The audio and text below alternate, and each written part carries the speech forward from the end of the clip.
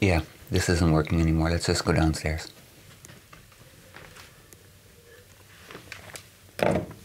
Let's just open these up real quick. So I was actually gonna solder all this together, but we don't really need to, because I found these wires, and it makes things a lot easier just for testing. Yeah, what I'm gonna make, I was gonna continue my robot a little bit, because I felt like it. And so the one issue I've always had, and one of the things why I know it sounds ridiculous, but one of the reasons I don't continue things like this is because I have like a tiny small issue that is super solvable, but it's almost like because you know how to solve it, you don't really need to do it anymore. So yeah, the thing is that when you program some driving logic into this... Great, so this camera keeps cutting out. Now I'm gonna have to keep checking it. As I was saying, I went through the whole thing, that's why everything is now jumped. And then the camera cut out, so I will have to start again. Yeah, what I was saying is like when you program some driving logic into the robot, there is no way for you to shut it down, basically.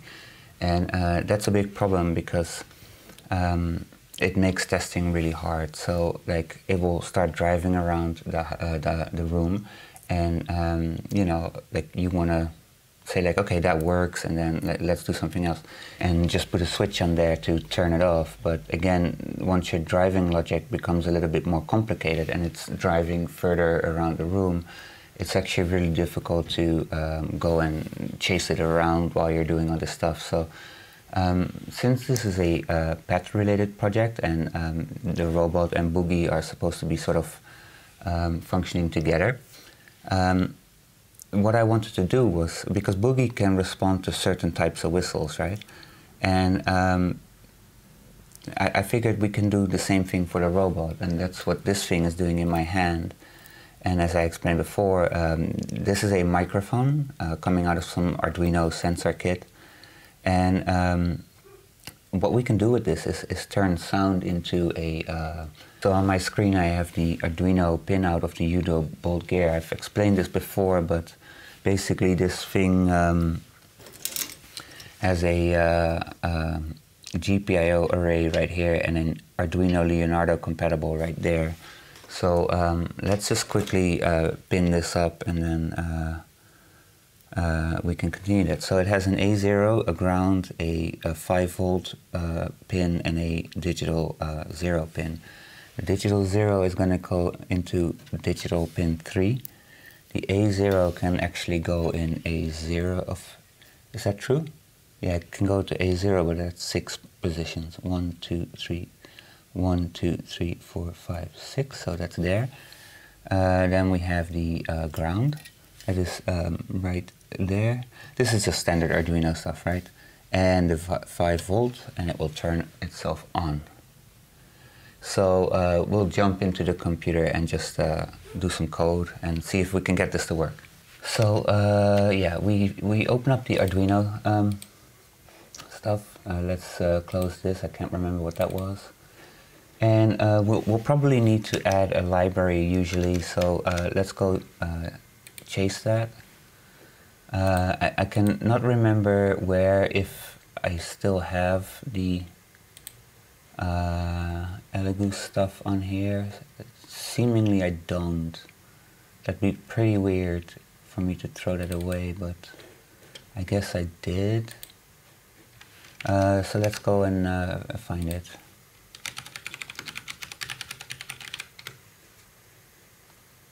So it's yeah, you can most likely just find it like this. This will just provide you with libraries that you need and stuff. Yeah. Actually, is that the one? Yeah, fine. It doesn't really matter which one. Like, they sell so many of similar kits, basically. Like, I like it because it's cheap, and you can prototype things really nicely that way, you know. So let's go to files, and now we have that. Usually, yeah, you just go to libraries or something. Do we need it?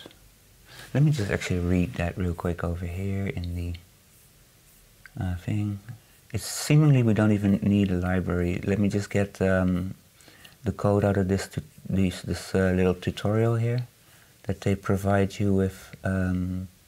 You know what? Let's do it even simpler. We'll just go here. No, sound sensor. There we go. We should be able to just open this. Okay, so let's see what it does. It goes digital pin 7. I don't think we set 7. We set 3.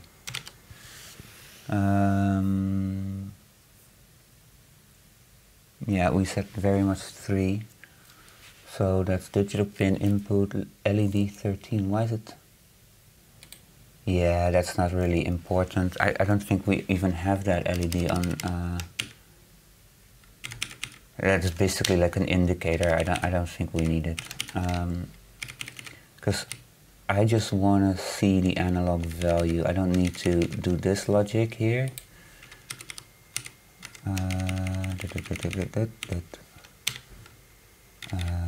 Digital read digital. Yeah. Okay, so we can actually go and set our port to the Leonardo board. Set our board type to Leonardo as well. Let's have a quick check. No, I removed something or it wasn't there. I don't know. Let's save that. Let's do a quick check and then upload it to the board. It's done. So now we should be able to open serial, and it is indeed showing us values, but what happens if we talk right into it? It seemingly it's doing something. Sorry if that was loud. We should actually be able to see the serial plotter. That would make a lot more sense. But I never know where to find it. There we go. Ah, not available. While monitor is open. That makes sense, right? Because the serial port will be in use. So, okay, here we get a nice plot of what we're seeing. Interesting. So it's reacting to pressure as well, because look, I'm tapping it on the table. I should probably show you. Let me turn the camera back on. Okay, so like you look at the plot and like when I press it on the table really softly, it starts to become like unstable. And when I tap it, you can see that it's starting to spike. Now, the question is how it will respond to actually talking.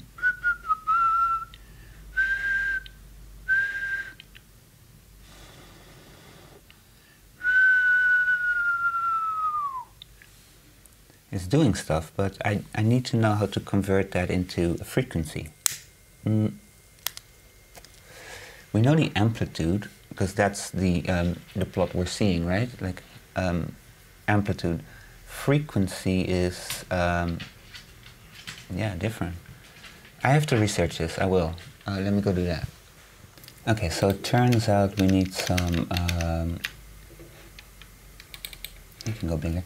We need to add an Arduino FFT library. So I'm sure that we can just find that in the library manager. It's called Arduino FFT. Yep. So that's, if you didn't know how you install a library, real quick.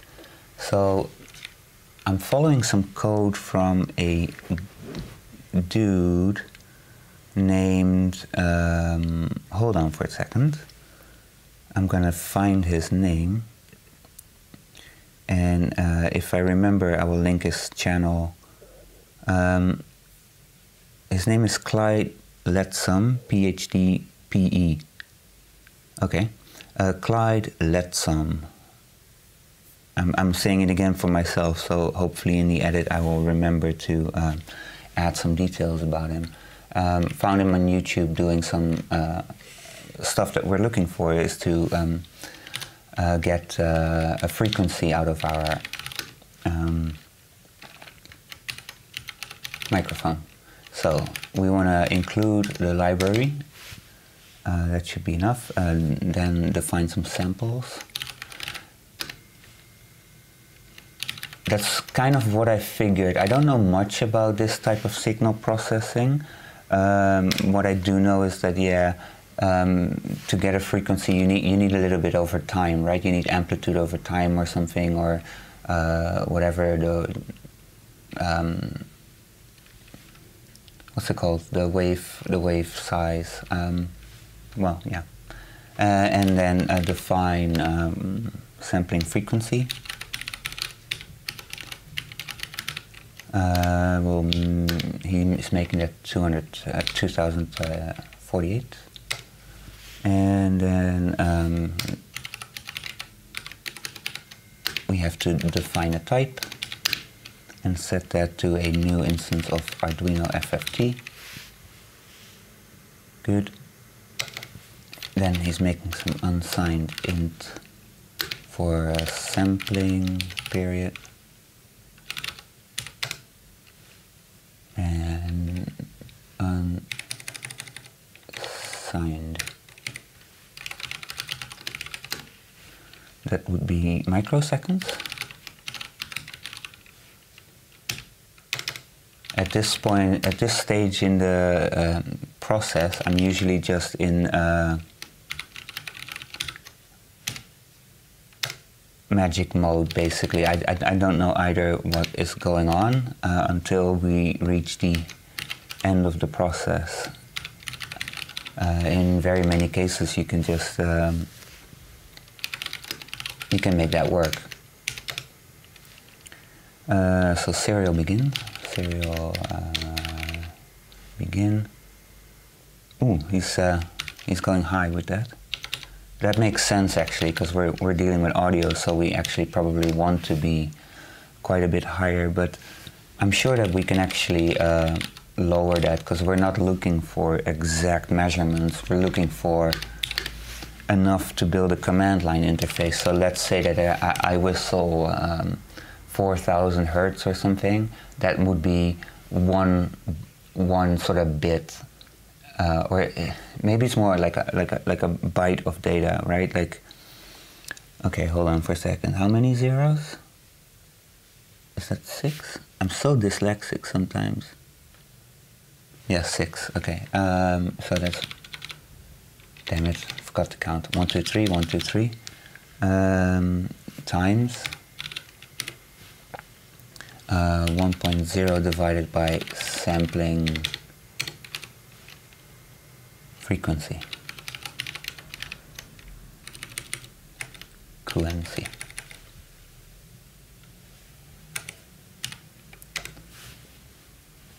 You know, I suspect that there's one person who came up with all of this stuff, and we're all just sort of copying from that. Void loop, and then it's a for loop that he starts, int I0, I smaller than samples, I plus plus.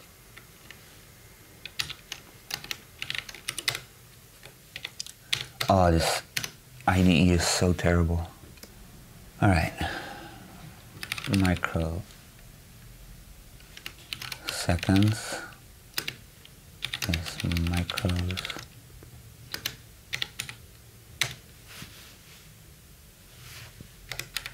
VRU I. Yeah, so now he's gonna make a an array of measurements, basically. Now we're getting into the point where it's starting to make sense. Yeah, we were on the 0 pin for analog, right? And then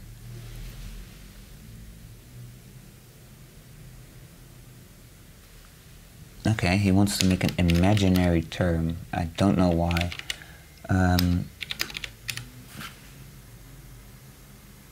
But I'm sure he has good reasons. Then a while loop, micros. So we get the current microseconds.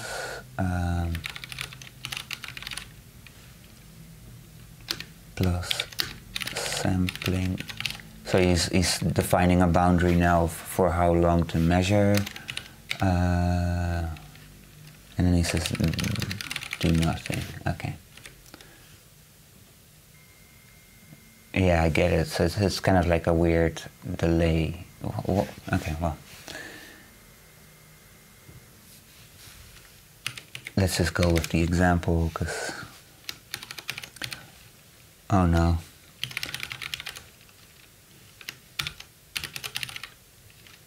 Windowing is something that I don't really get that well. I have an intuitive understanding, but...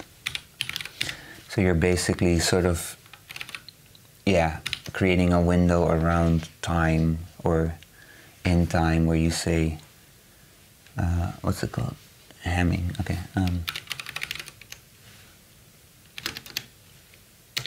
You know, this is where you make the choice, basically. Like, are you going to just use the code, or are you going to understand the code, right? And obviously the choice is how you're going to bring it out once you do. But there is no, I mean, I personally don't blame myself for just using the code without fully understanding it, because, you know, that takes time, and that needs you to be willing to specialize in this one thing, because there is no way you're going to get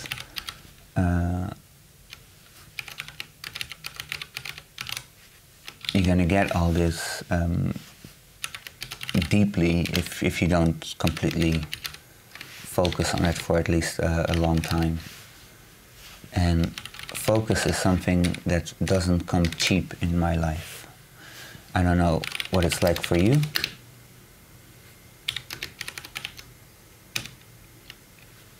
Age of peak. Oh yeah, so like this code example, as far as I understood it, is actually basically looking for the frequency of the highest, of the loudest sound. That might not entirely work out for us, but we'll see.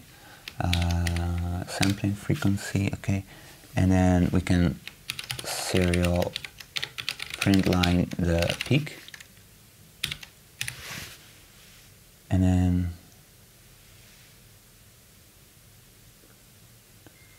why would you want to stop there? Okay, we'll try. I think it's it has some weird logic here to actually stop.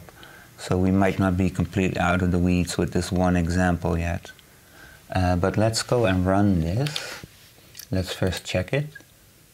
Okay, I made a mistake, and that is double int, invalid types double int for array subscript. Hold on for a second there. Did I do something wrong? Not really, to be honest. Interesting. I mean, obviously I did something wrong, but... Invalid types double int for array subscript.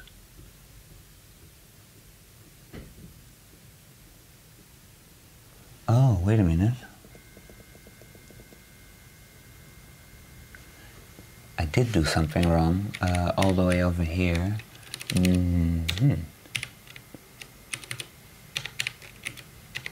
These should be defined as arrays, obviously. Good. Look at the microseconds per sampling period.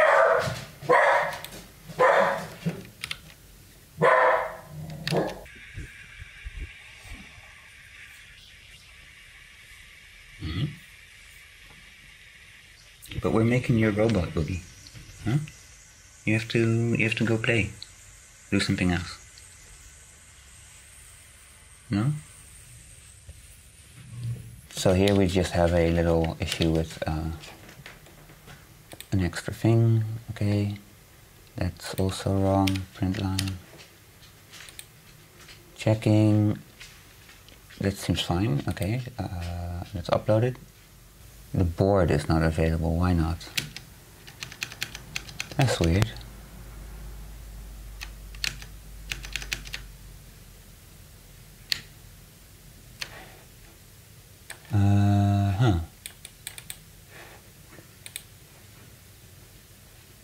That's on Leonardo. Is there another one open or something? Is that the problem?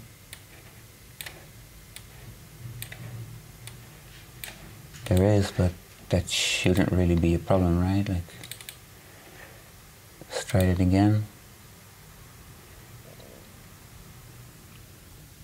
Yeah, done uploading. Okay, great. Let's go and have a look at the serial plotter. That's giving us nothing.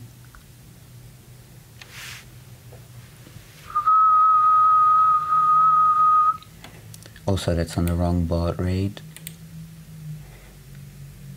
But no, nothing. Serial monitor is giving us nothing. Strange. Could it? Okay, first of all, let's get that while out there. Let's have a bit of a serial print line here. Just write test or something. Just make sure that we are actually getting something.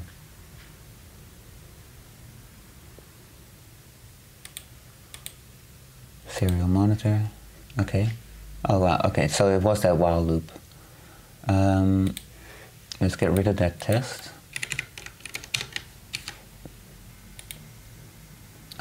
Upload that.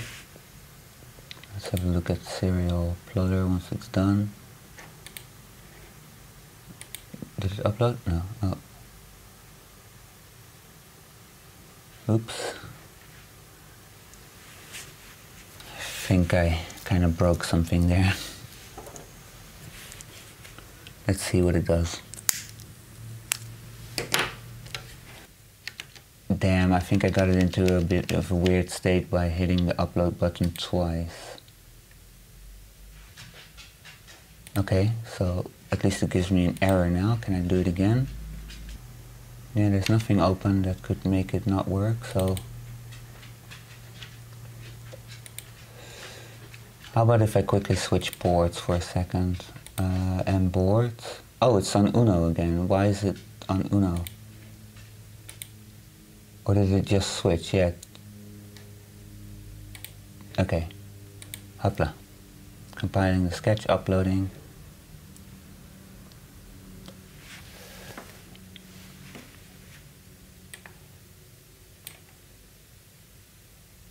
This is just deprecation, okay.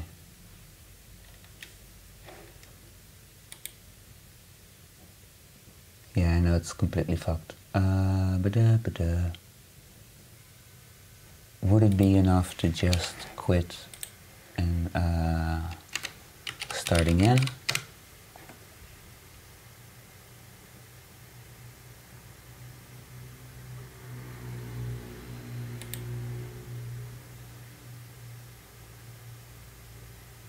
Looking okay, done uploading, great. Serial plotter. Okay, that's giving us samples.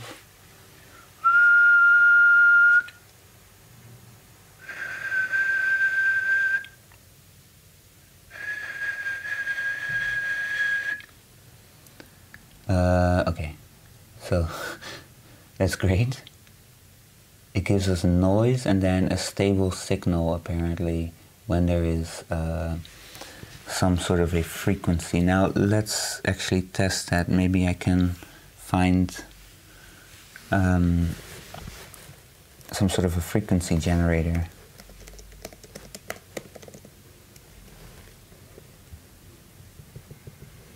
Online tone generator. Okay, so 440 hertz.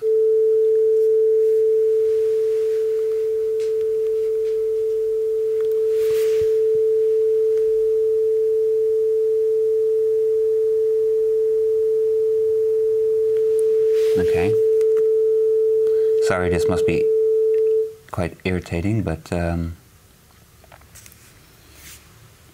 so round about 4,000 hertz.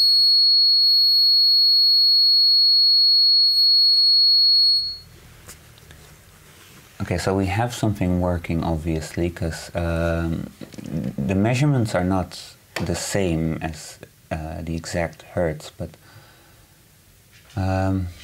yeah, interesting. So basically what you're looking for then is to kind of window this as well and say like, okay, if I get 1 second of 400 hertz, for instance, that's command number 1. We're going to continue that later.